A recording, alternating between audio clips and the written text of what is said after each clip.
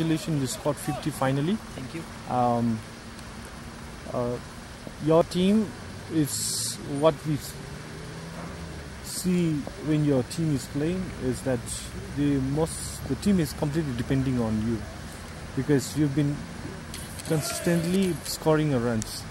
You scored 32 on your first match, and there was 40 plus, 40, and today 50. So how do you feel? Well, as a matter of fact, I am a batsman, and my primary duty is to score, and I will be more glad if I would score more for my team, and it feels quite amazing to score consistently and to score more and more runs. I look forward to score 100 if possible, and I also wanted to score 100 today, but unfortunately I was caught out. Well, my teammates, they are also very happy because of my performance. You know, it's important as a batsman because you have a lot of responsibility. You have to score runs, and you are scoring runs, but you are not taking your score till to the end. If you could play at least 20 overs, you know that you will be contributing 100 runs to your team.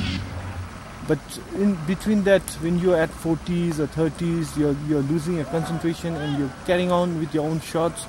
If you can at least, you know, be more careful during that time, you could have done much better. So in the end, your contribution, whatever you contribute, it's actually not giving a win to your team. So what exactly you try to do today, especially when you are at 40? Yeah, I always wanted to score 100 for my team and to play 20 overs, but for some reason my teammates, they're not playing well. So somehow it gives me pressure, but then still I keep going, try to keep going. And then, yeah, today I played slowly, as my teammate and my manager, he told me to play slowly and to contribute more and more runs. Yeah, I went slowly and played my own shots, and then I looked forward to score 100, but couldn't. So today is very important match for you, and then you guys are in a very good position right now. You have already got 123, and then I think this is the highest until now you have all that scored. So still six overs left, and I wish you all the best. Thank you very much.